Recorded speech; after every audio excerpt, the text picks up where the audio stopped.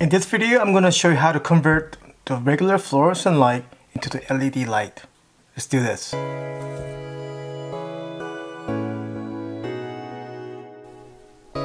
So here I have fluorescent light that doesn't work. I try to replace the bulb, the light was still not working. That means most likely the ballast inside the fluorescent light is probably out. So instead of replacing all that, we're just going to convert into LED light, which is more efficient.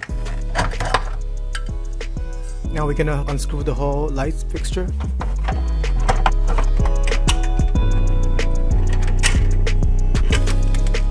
This black box is ballast, so most likely this ballast is damaged and need to be replaced. We're just gonna take it out and bypass the whole ballast.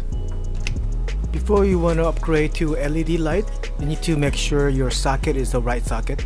Here I have a socket with the 2 wires coming out, and you need a socket that has 2 wires coming out. If you see only 1 wire coming out, you need to get a new socket. So here we see 3 wires coming out. Even though it comes with pair, it's actually just 1 wire. Here we have a white color light, you have a dark black color light, and then you have the one in the middle, which is the ground. So ground, we're not gonna touch that. We're just gonna leave that alone, and we're just gonna hook up the black wire and then the white wire to the socket.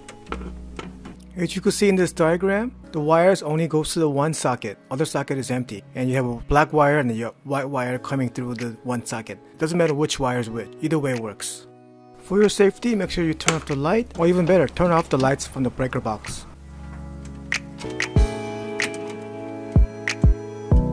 Here I'm going to unscrew the ballast from the fixture.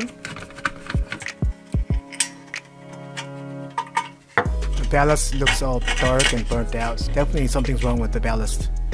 Next, we're going to cut all the wires and take out the ballast. I have this cutting tool, which is very useful.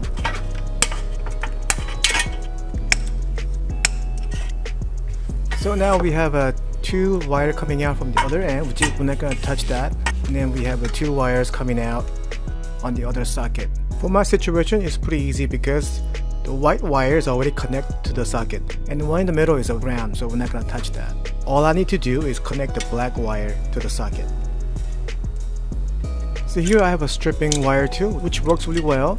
I need to strip one end of the black wire so I can connect those 2 wires together.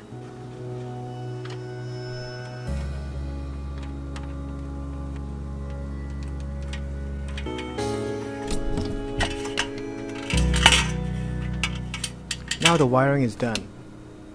Now we're going to test out the LED light. Here I have the LED light that I purchased from Amazon. There are many different types of LED light bulbs. Make sure you get the right one. Make sure you get the ballast bypass one. I put the Amazon link on the description. When you insert the LED light bulb, make sure this end goes to the wiring side of the socket.